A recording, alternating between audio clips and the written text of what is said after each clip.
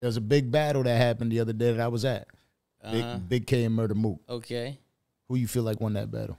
I didn't see the whole battle. I only saw clips. I didn't order the pay-per-view, and you know what I'm saying? It wasn't no hating or none of that. I wasn't around. I was traveling that day, so I didn't get to see it. I saw clips. I truly, you know what I'm saying, can't judge. You know what I'm saying? Okay. That's real. I don't know who won it. You know what I'm saying? Do you answer the questions all the time? If you did see the battle, would you actually answer? Yeah, I would definitely say who I fucking felt lost. Bro, I don't bite my tongue, bro. I know you know this by now, bro. I'm not that nigga, bro. I'm not him. I'm not the guy that's gonna bite my tongue. I truly didn't see the battle, man. Shout out to ARP. That's my guy. You know, I wanted to support, but again, I was moving.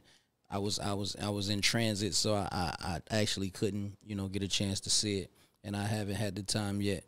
Every time we're on a Danza project, the shit is live. So if they're watching us, it's always live. Just understand that shit.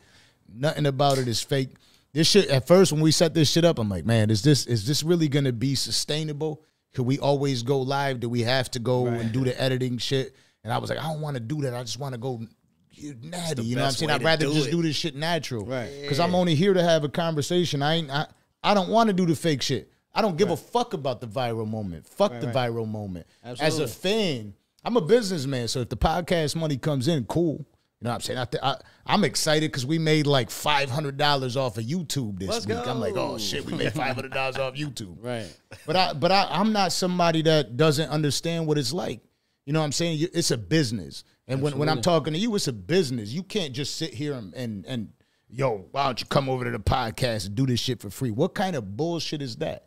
If it was always like, if you're talking to an artist that is established, that has a life, that has a career, and I'm going to sit there and be like, yo, just come do this shit for free. Right. You know what I'm saying? Just it's always. No, it's you know what's crazy? When people see that you actually are about business,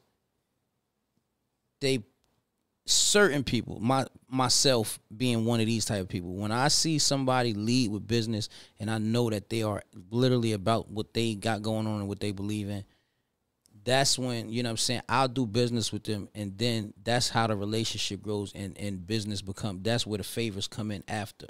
But as long as I know you like, because that's how I am. If I need something, I'm gonna hit somebody and be like, bro, what does it take to do this? I don't never ask just for the favor.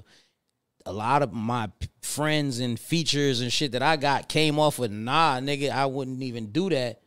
But I still lead with, you know what I mean? What it's gonna take. Yeah.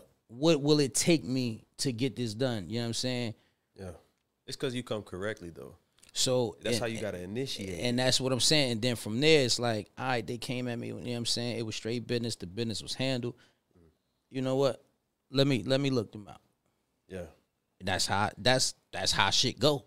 As a fellow businessman, that's how it is, because you appreciate other people that stand on business and that handle themselves correctly. Absolutely. And based off what you're saying, it sounds like you've been doing business the right way for a long time.